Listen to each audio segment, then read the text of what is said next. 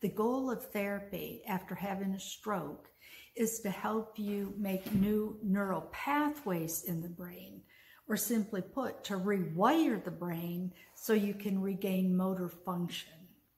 What I want to talk about today in this video are 2 techniques that improve neuroplasticity, but aren't typically utilized in your traditional stroke therapy. You can maximize your progress by stimulating or using more areas of your brain than just repetitive exercise to bring about desired results.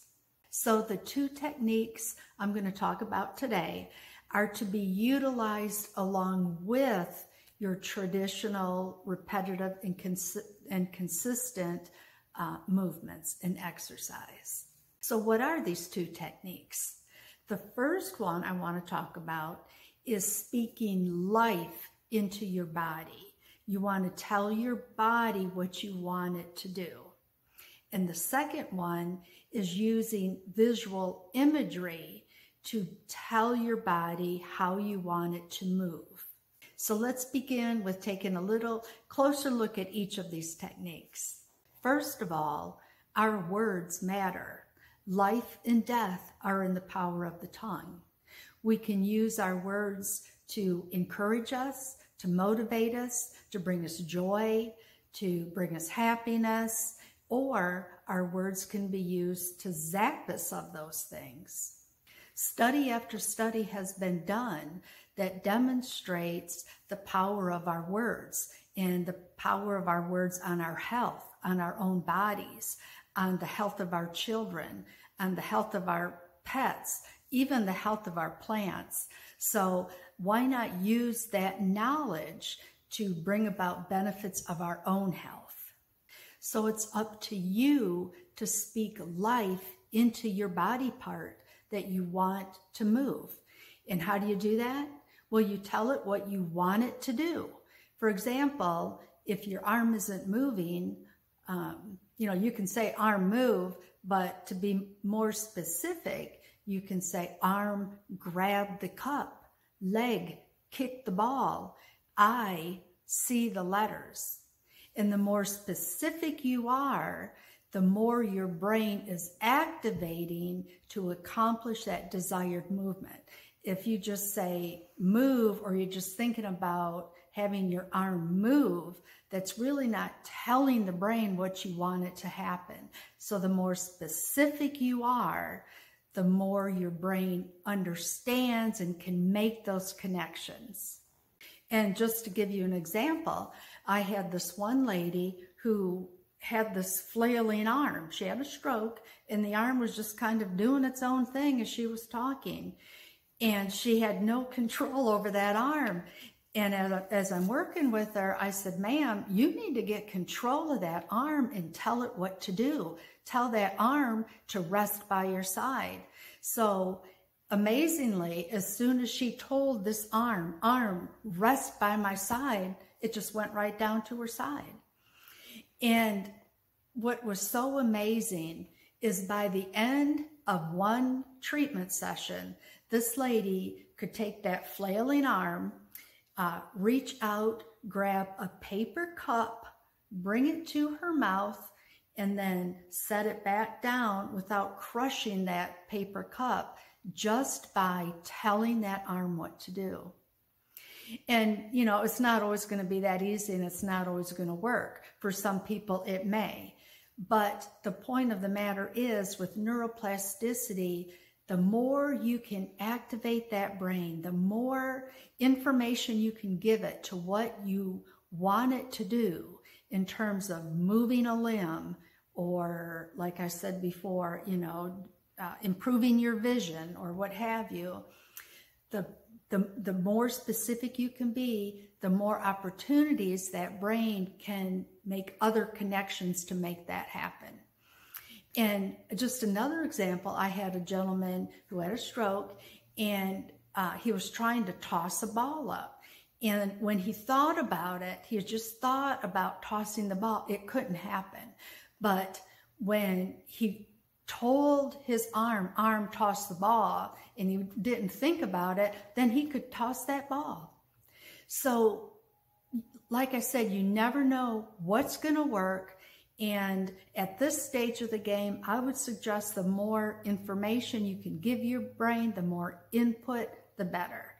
And like anything with stroke rehabilitation, things aren't probably going to work the first time. They may, that's great. But if they don't give up. Just keep trying it. Keep feeding life. Keep speaking life into your body part till you see it happen. So this leads me into the second method, which is mental imagery, or using your mind's eye to visualize, to see yourself doing the activity you want to be doing. And I'm sure you've heard of, many athletes using mental imagery to really refine and hone certain motor skills. And they do that by seeing themselves, for instance, shooting the hoops and making that basket every time. Or they see their body, how they want their body to respond to a ball being pitched, and how they want to be swinging that bat, and how they want to see it all connect. And so they focus in on repeatedly seeing themselves in action just by closing their eyes and imagining it. And so that principle can be applied to stroke survivors. And again, study after study has been done for stroke survivors, and that it does aid in regaining motor function. So how to do it is you see yourself, like I said, doing an activity you want to be accomplishing. And the best thing to do is to try to incorporate all your senses in doing it. For example, if you want to use your hand to begin feeding yourself and you're unable to do it, then, close your eyes and imagine yourself picking up that fork. Imagine what that feels like in your hand. Feel the smooth coolness of the metal. And then imagine making those wrist movements to stab a piece of food, and see yourself bringing it up to your mouth, feeling the cool metal on your lips. And, just this whole process of that specific activity and seeing it again and again and again. And you can even use visual imagery to not only help in the neuroplasticity of the brain, but helping you relax.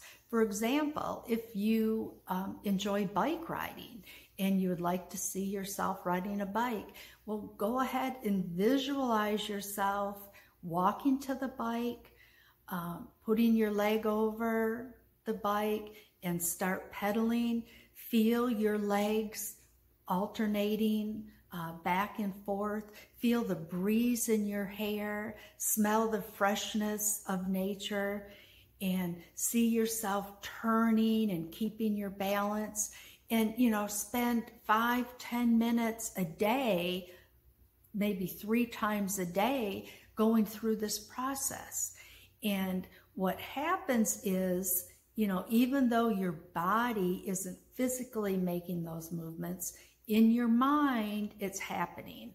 So just like with professional athletes, you're really fine-tuning and honing those skills just by thinking about them.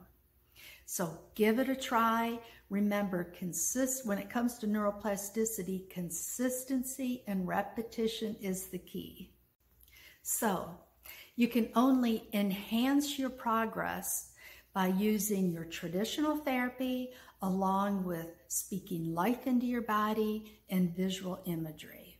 Why not give it a try? See how it does for you. And be sure to let me know in the comment box. Until next time.